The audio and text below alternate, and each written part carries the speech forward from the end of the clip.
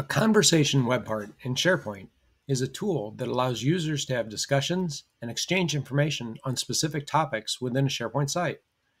It provides a forum-like interface where users can post messages, reply to others, and engage in threaded discussions.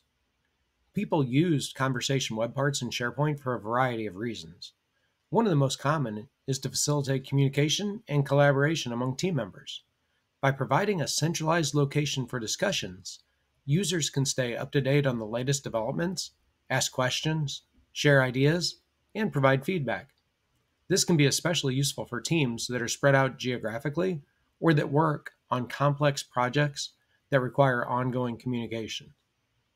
Another use is a shout out or a way to provide feedback to others and congratulate them or give them good feelings.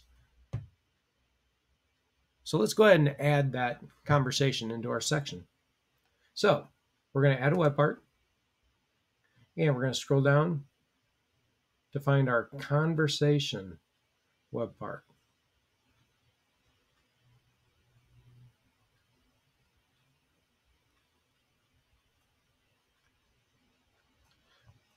Shot right past it. Let's see.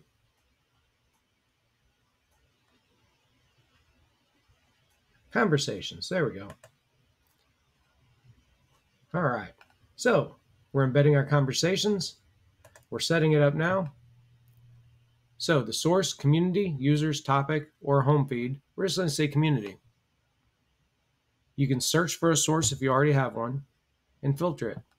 You can do it on a feed or on highlights.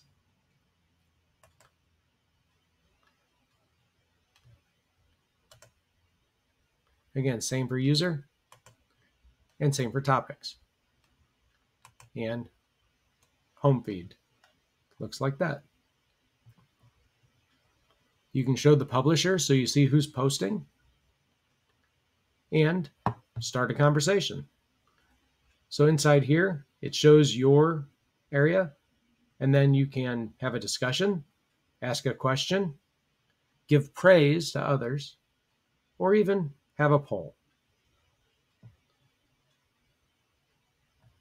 Overall, conversation web parts in SharePoint, they're a valuable tool for promoting collaboration, communication, and productivity within teams and organizations.